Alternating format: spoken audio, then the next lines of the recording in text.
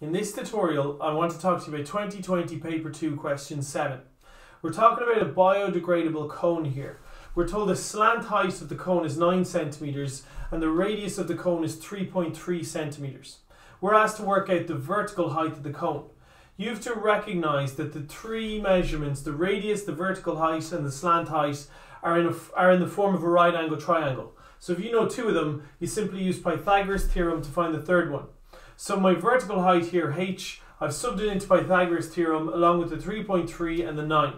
And your h to two decimal places works out as 8.37 centimeters. In the second part of the question, we're asked to work out the curved surface area of the cone. If you go to page 10 in your maths tables, it tells us the curved surface area of a cone is pi or L, where or is the radius, in this case 3.3, L is the slant height, in this case 9. If you plug it into your calculator to two decimal places, you get 93.31 centimeters squared. In A part 3, we're given the net of the cone. Now bear in mind that in A part 2, we worked out that the curved surface area of the cone is 93.31 centimeters squared. And now we've just been given the curved surface area of the cone as a 2D shape, so they've just broken it down for us. We can clearly see the radius of this net is 9 centimeters. The radius of this shape is the same as the slant height of the cone. You should notice, when I think of the net of a cone, I always think of a party hat. You know, at a children's birthday party, the party hats, they're in the shape of a cone, and if you flattened one of those party hats out, it would look like this shape. If you go to page 9 in your maths tables, there's a formula for the area of a sector. The area of a sector is pi r squared multiplied by theta over 360. So if I was trying to calculate the area of this section, I would use this formula. I know the area already because the area of this is the same as the curved surface area of the cone. So I know the area is 93.31 and I know the radius is 9. So if I sub in r equals 9 and I sub in a is 93.31, the only thing I don't know is theta. So that's exactly what I did. I subbed in here and now I've got one equation and one unknown. What I decided to do was to divide both sides by pi and 9 squared. And I get theta over 360 is equal to all of this. If you plug this into your calculator, it's 0.366685. You multiply both sides by 360 to isolate theta, and theta to the nearest degree works out as 132 degrees. We're told that the cup is filled with water until it's 1 centimeters from the top, so as to avoid spillages. And we're asked to work out the volume of water in the cone when it's 1 centimeter from the top. According to page 10 in the maths tables, the volume of a cone is 1/3 by pi by r squared by h. I immediately know my h. If the vertical height of the cone is 8.37 centimeters and the water is 1 centimeter from the top, then the vertical height of the water is 7.37 centimeters. So I immediately know h. But I need to work out the radius of the cone. Obviously, the further down we go, the smaller or the shorter the radius gets. You should recognize that we can think about geometry here in similar triangles. There are two different similar triangles here. One of the triangles is formed from the vertical height of the water, the slant height of the water, and the radius of the water. So if I draw that triangle, it's the radius I've labelled as r and the height is 7.37. The other triangle similar to that is the vertical height of the actual cone, the radius of the actual cone, and the slant height of the cone. It's just a slightly larger triangle, but they're similar. All of the angles are the same. This is 3.3 and this is 8.37. Now again, if you can visualize it, you don't really need to take this down. You should recognize that the angle at the base of each of these is the same. Both of them have that one. Both of these are 90-degree angles, and if two of the angles are the same, obviously this angle and this angle here are corresponding angles, so the third set of angles are also the same.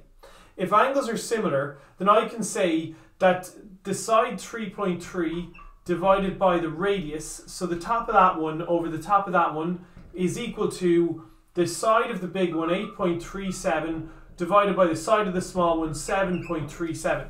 So I could say 3.3 over r is equal to 8.37 over 7.37.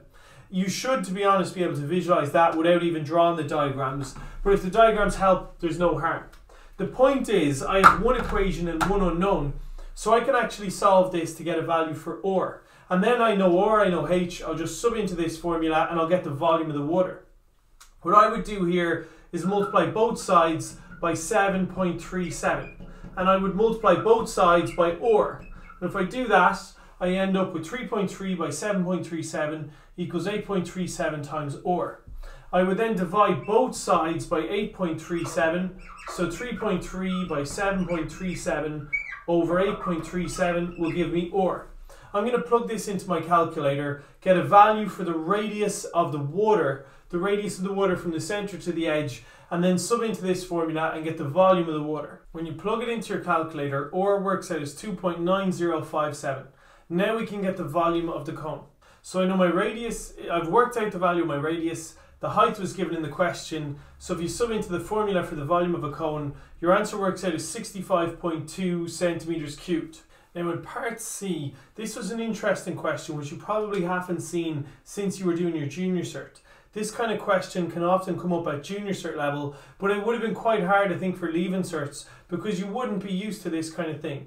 Usually when we're given the flow rate or the rate at 2.5 centimeters per second, we think of differentiation.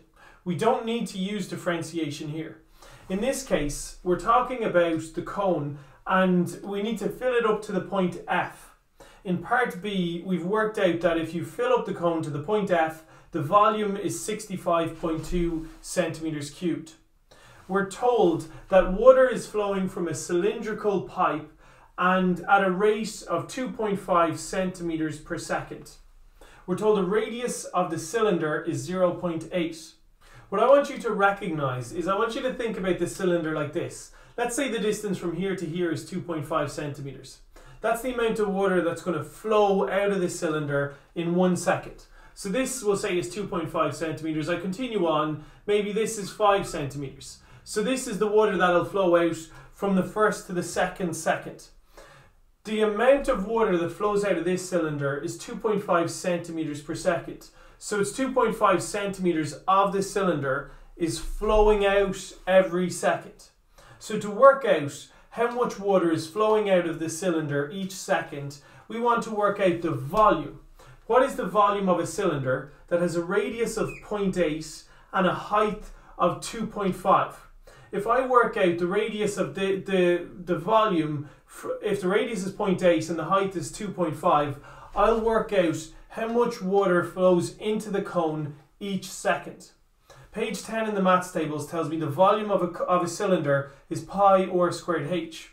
If you plug all of this into your calculator, you use your variables, the volume is 5.026548 centimeters cubed.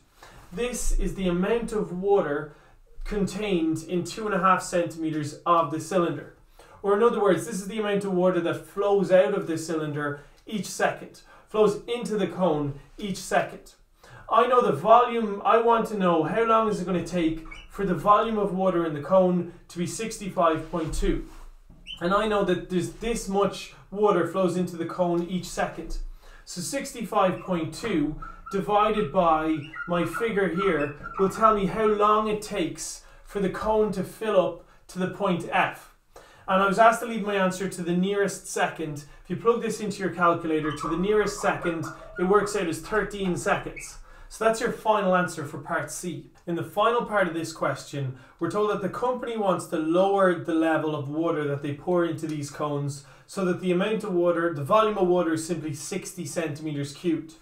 We want to know how far below the rim does the water need to be so that the volume of water is 60 centimeters cubed. There's a load of different ways of doing this question. The way that I'm going to do it is I'm going to broach it as I want to find the volume of the water. I want to use the formula. I know from page 10 of my maths tables the volume of water is 1/3 pi r squared h. And I know that the volume in this case is going to be 60. So I know V is equal to 60 centimeters cubed. Now there's an obvious problem here that if I sub in now, I don't know R and I don't know H. So I have two unknowns, so technically I wouldn't be able to find either of them.